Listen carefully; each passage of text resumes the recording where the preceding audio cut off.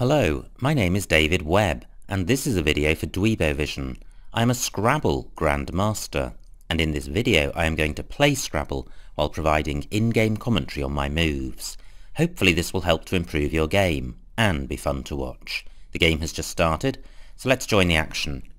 It's me to go first. Chi, I think, is the obvious play. It's the only Q play available apart from pluralising it, and the rack leave's pretty good. Now, is this a bingo? I'm not sure that it is.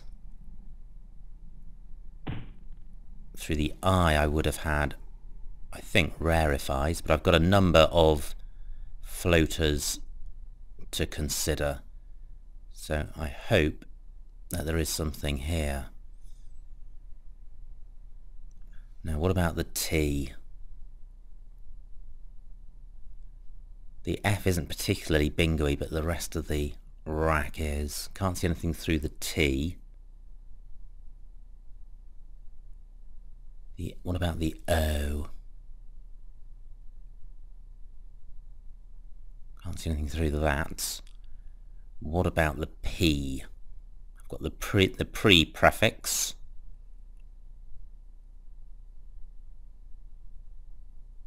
Gosh, what a frustrating rack. And I've also got the E of depot. Ah, do I have rarefy spelt with an E and making cheese? Let's see, this would have been a big oversight if I'd missed it. Great, I do. Now this does open up row A, 74 points, so it would certainly be better if I had a bingo through the P, the O or the T, but I couldn't see one. And that's pretty good. There might be a 7-letter bingo here. And I've got a lot of floaters. Onto a Y I would have bistoury. I suspect there's some higher probability words available. This is slightly similar to the previous rack in that the B is slightly non-bingo-y, as is the U.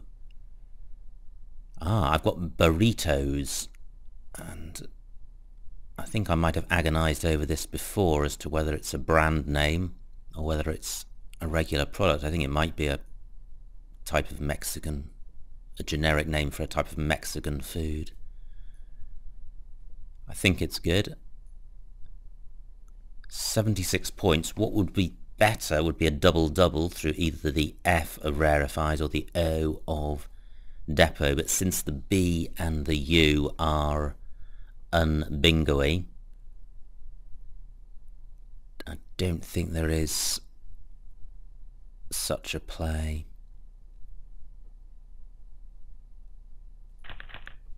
Gosh, through an H I would have ex-huming.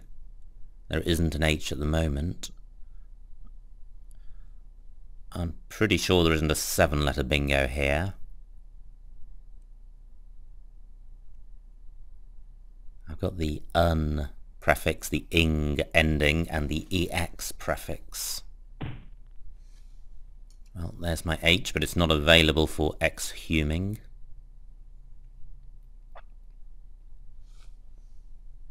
I'm just looking at the floaters in depot and the F of rarefies to see if anything springs to mind. No. I do have queeming through the Q, or downwards from the Q, but that's not fantastic. I'm looking now for good spots for my X. Well, there's no great spots in the sense of an X right next to a premium square. I've got unfix in row E, 30 points, and that's good because it uses up the U and the X. GEM is not a great leave though, although it's not a bad leave. I'm looking at row H underneath depot, going on to the triple word square at H15. So it would have to be an E or an I underneath. Ah, well, Mixon is good. Rackleaf's awful, but let me see if the score compensates. 52 points, I think it does. Unfixed was 30, so an extra 22 points. GU, not a good combination, but at least there's a consonant and a vowel. So I'm not going to have a rack of all consonants or all vowels.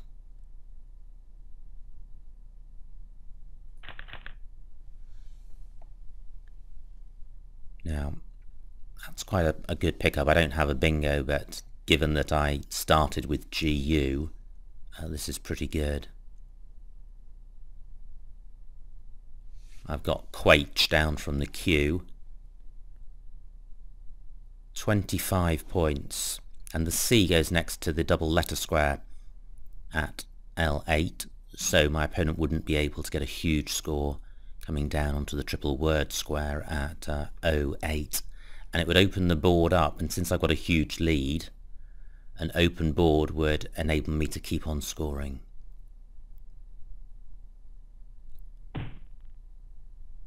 Okay, all of those words are good.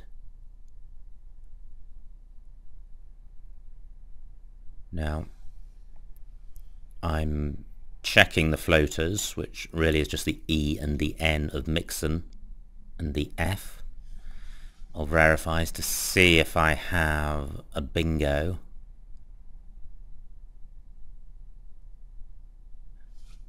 Although this isn't a great rack, it is balanced, and there are no duplicate tiles, and there's synergy with the C and the H. So there may be some 8-letter bingos with this rack, but I can't see one. So how to sort this rack out? Quaich was one possibility. Keeping GM, that's a pretty ropey rack leave. My U or my I can go underneath the X of Mixon. I've got the I for going underneath the Q.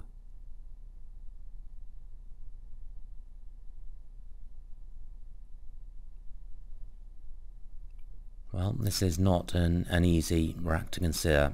I've got Mu up here. Let me see what that scores. 27 points. Well, that's my starting point. Gets rid of a problem tile in the U. It keeps the synergetic CH, and it keeps a balanced rack. The G isn't good. A play of mug or gum somewhere would be much better. So, having said that, let me see what gum scores down here. 25 points. So it's a 2-point sacrifice, which removes the G from the rack leave to leave this rack leave ACHI.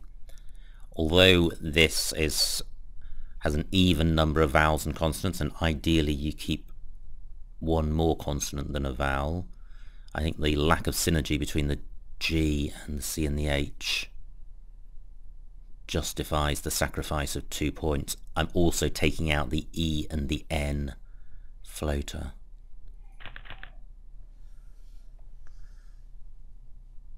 Quite a nice rack. Can't see a bingo. I've got Die Archie down from the D of Zoe. That'll be over 30 points, which is quite good.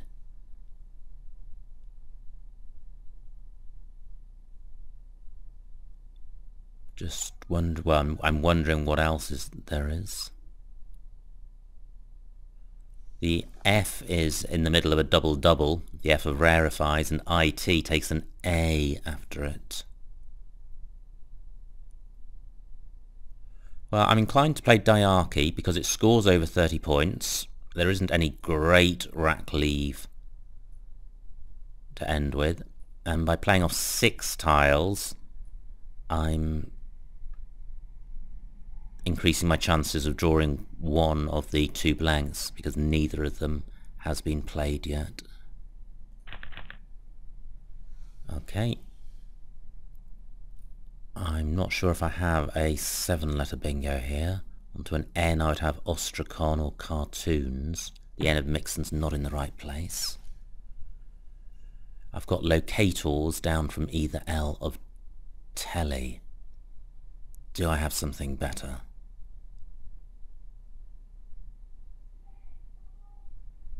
I'm looking at the T of telly to see if I've got something, and I can't see it. This is pretty nice rack.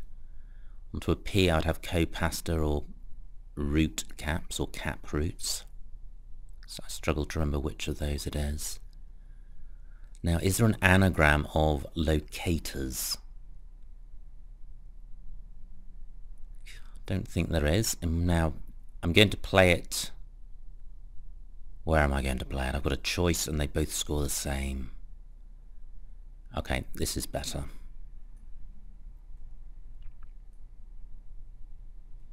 Because it doesn't place a vowel next to a double letter square. So locators 72. I still do not draw one of the blanks. Don't think there's a 7 or 8 letter bingo with this rack, but it shouldn't be hard to resolve. I've got busy at 01, which would score quite well if that stays available. I'm not expecting it to. I need to keep in mind column 8, where I've got the DI, the D of depot and the I of cheese. DI could be the beginning of a bingo. Wavings, I think that's good, but I'm going to check it. Yeah, that's fine. So busy stays available. Problem with busy is that is the rack leave. It's keeping N, N, E, L. Duplicate N is bad. L and N lack synergy. But busy does score well. 39 points.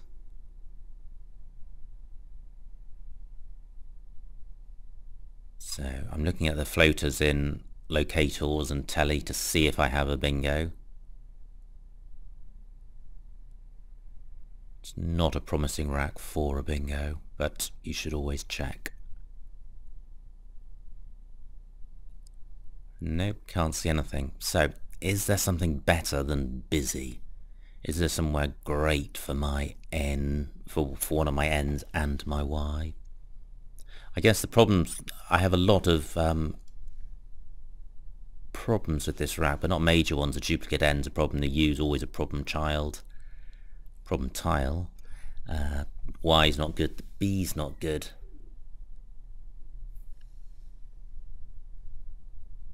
So, can I do better than busy? Blenny is a good 6-letter word, but I can't see anyone to play that. I'm looking to see if I've got anything down from the V of wavings. Can't see anything. So this is what busy looks like. I guess the B, the U and the Y are all problem tiles, so this is getting rid of 3 of them. I am retaining a mix of vowels and consonants. This does stop my opponent using this spot.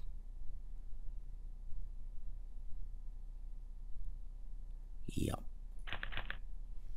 Okay, that's quite a kind pickup. Could have been a lot worse. Can't see a 7. 10 tiles in the bag now. I've got a 100-point lead. So if my opponent bingoed next go, it could be close. I don't think alone is good. And in any event, I don't think it plays. Now I've got the T and the E of telly to consider. Can't see anything through the T or the E. Through an M I would have noumenal. I've got the R of locators to consider. Can't see anything through that. Now, do I have anything down from the V of wavings?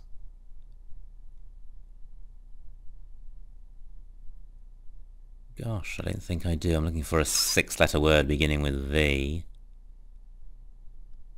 I've only got 1 point tile, so this may be my first move where I struggle to score well.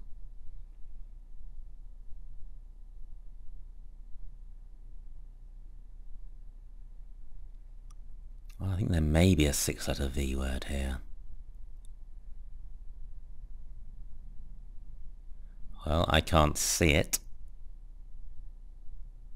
I'm looking at the vowels that are left. 9 vowels out of 17 tiles. Pretty vowel heavy.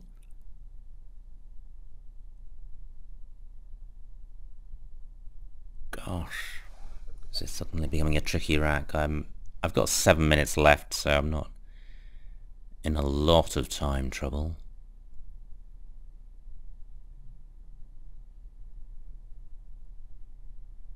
So, what about something beginning NU?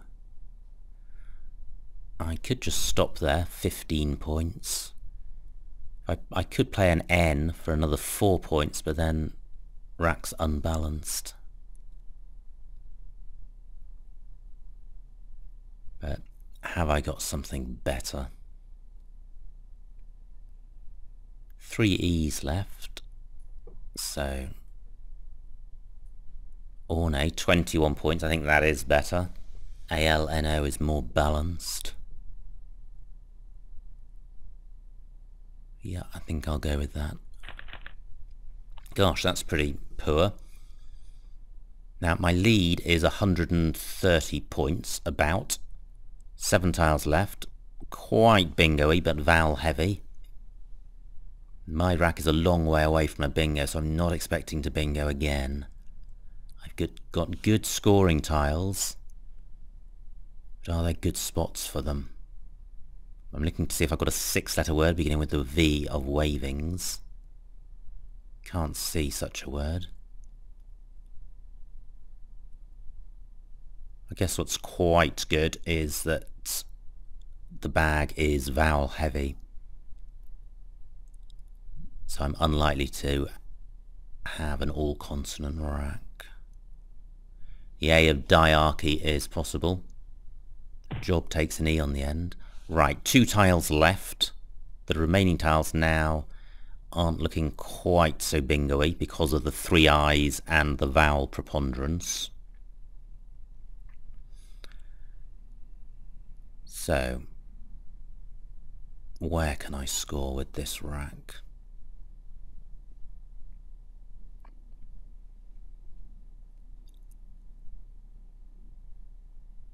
Gosh, tricky. I don't have an E for going after job.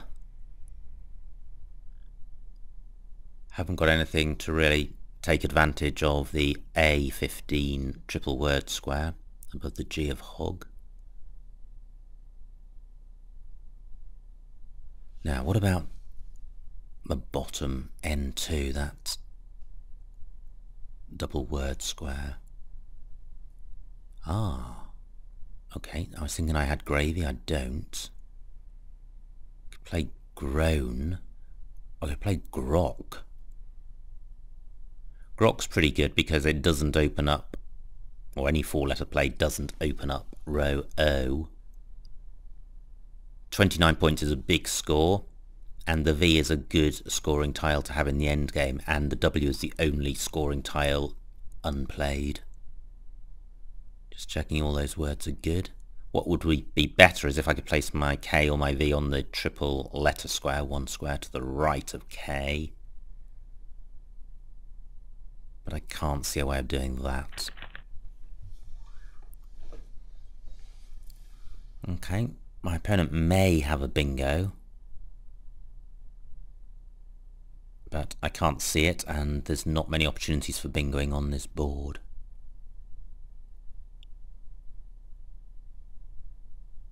So what I'm looking to do is go out in 2. I can't go out in 1 that I can see. Yeah, that's fine. Now, can I go out in 1 now? The E is the tile to consider. Can't see anything through that. So, how do I score with my V? I'm looking at the floaters in viewer to see if I've got anything which reaches across to a double word square. So that's the E and the W. Can't see anything there. Right, now I can see what my opponent's got. He's got AI, so he is going out. I'm sure there's more than one opportunity for him to go out. He could play WAI through the W of viewer and RAI through the R of diarchy, so and there's plenty of other opportunities.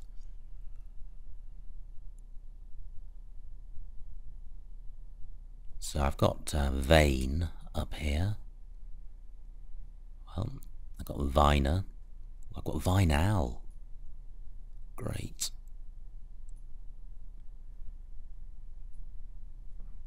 That's 28 points. I haven't opened up anything amazing for my opponent. And my opponent is going out. If he doesn't, I can certainly play my N, and I've got 3 minutes to find the best spot for it. I don't think I'm going to bother looking, and because I'm expecting him to go out, and he does. So click pass to end the game.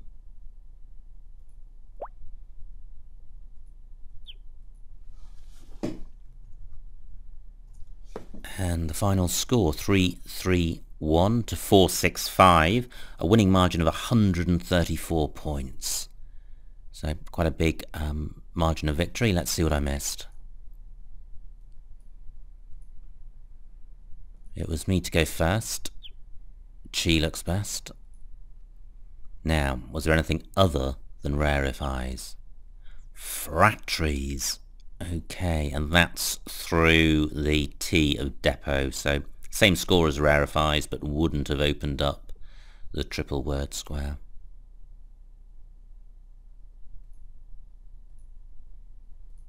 And I played burritos. I also had bitters at E12, again through the T of depot. I didn't spot that. Mixon for 52, highest scoring play, and quickly looking at the others, can't see anything which is better. Now, I could have played half for 31, but the rack leave is awful. CGU is a horrible triple of letters. I played gum for 25 points, just 6 fewer points, and kept CHAI, which is quite a nice rack leave. And it gave me the flexibility to score well here. Now, oh gosh, that's annoying. I absolutely did not consider a play from A1 across to A5. I can't be sure that I would have spotted Chaya, but if I had have done, 54 points would have been a massive score. Having missed it, diarchy doesn't look too bad compared with the remaining options. Locators was the only bingo. Now this is where I played busy. What else could I have done? Well, nothing that's obviously better. Yeah. And this is where I played Orny, I think. Yeah. That looks good. Now, I played Grok for 29, the second choice on that list. I could have got 44 for flank through the F of rarefies. Well, that would have been a really nice score, and I think the extra 15 points is fine. I mean, the rack leave of GOV might even be better than ALNV, given the lack of remaining scoring tiles. Here, my play was vinyl. That looks best. Linoleate would have been a fabulous play from A1. It wouldn't have been better than vinyl, but it would at least have been nice to have spotted it. And let's just see what my opponent could have got for the last move. Well, they got 7. They could have got 1 more point by playing a high at G4. So, a good game. I got off to a really nice start. I was able to play Chi straight away and then had back-to-back bingos, so it gave me a good lead which I was able to maintain into the end game. So I think overall it was quite a useful game in terms of well, I guess the main message which I'm putting out in a lot of these videos is that the primary consideration for most moves before the end game is score and rack leave, and I think this game illustrated it quite well. In particular, the play of gum leaving CHAI. There was no obvious best move on that turn, and I think spending time to find gum and leaving CHAI paid off, because I then had options the following go and was able to keep scoring well. And rack leave is really important for avoiding getting into trouble. So I hope you enjoyed watching that and got something out of it. My name is David Webb. This has been a video for Dweebovision.